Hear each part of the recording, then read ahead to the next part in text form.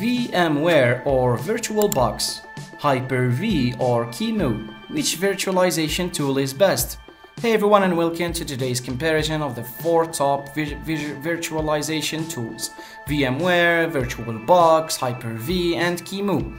If you're wondering which one is best for you, stick around and we'll break it all down. Let's get started. VMware is one of the most well-known virtualization tools, offering both free and paid versions. It provides excellent performance and is popular for enterprise-level applications. VMware Workstation and VMware Fusion are the most common choices for personal and business use. For its pros: high performance and stability, great for enterprise environments and user-friendly interface. For the cons, it has limited features in the free version and paid plans can be expensive for personal use.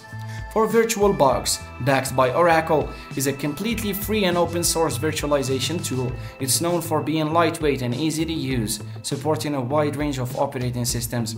For the pros, it's 100% free and open source. It's cross-platform compatibility, Windows, macOS or Linux, and its active community and support. For the cons, it has lower performance compared to VMware and less enterprise-focused features. Hyper-V is Microsoft virtualization tool that's built into Windows Pro and Enterprise versions. It's tailored for Windows users and integrates seamlessly with the Windows operating system. Built into Windows, so no extra installation required, high performance on Windows environments, and it's great for managing virtual machines at scale. It's only available on Windows Pro or higher, and it's limited support for non-Windows guest operating systems, and it requires hardware visualization. Now for Qemu. It's a powerful and open source emulator and virtualizer. Unlike the others, it doesn't rely on hardware virtualization and supports a wide range of operating systems, making it ideal for advanced users who need versatility and flexibility.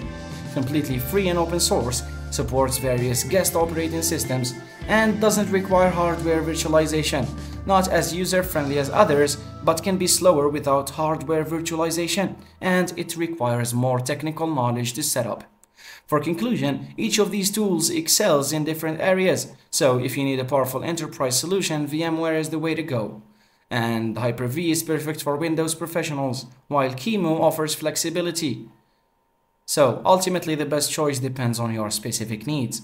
Don't forget to like, subscribe, and leave a comment below with which tool you're planning to use. See you in the next video.